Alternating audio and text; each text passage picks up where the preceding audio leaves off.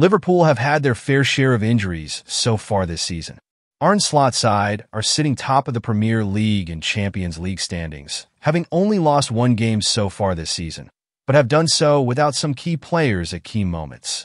Alisson has been out injured, with Kevin Kelleher coming in as a capable deputy.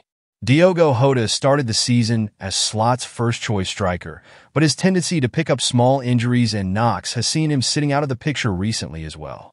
Harvey Elliott was thought to be one of the players who could benefit most from Slot's arrival at the club, but an injury has left him out for most of the season as well.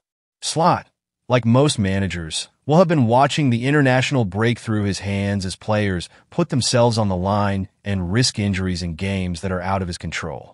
And a bad tackle on one Liverpool player last night could spell trouble in the immediate future. Alexis Mac Allister started for Argentina in their World Cup qualification match against Peru this week and played nearly the entire game.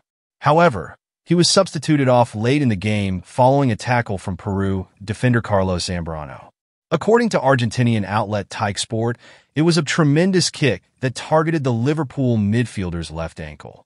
Zambrano was embroiled in controversy during the game and was involved in an argument with Lionel Messi just before his bad tackle on Mac Allister.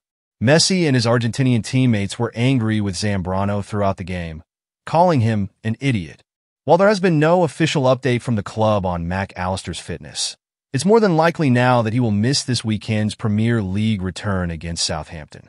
Slot prefers to rest players who have traveled far during the international break, especially those like Mac Allister, Luis Diaz, and Darwin Núñez who fly back from South America with little recovery time. It's likely that even without being taken off, Mac Allister would have been on the bench for the Southampton game.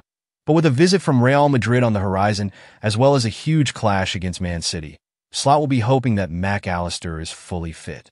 Thankfully for Reds fans, he seemed to avoid a major injury.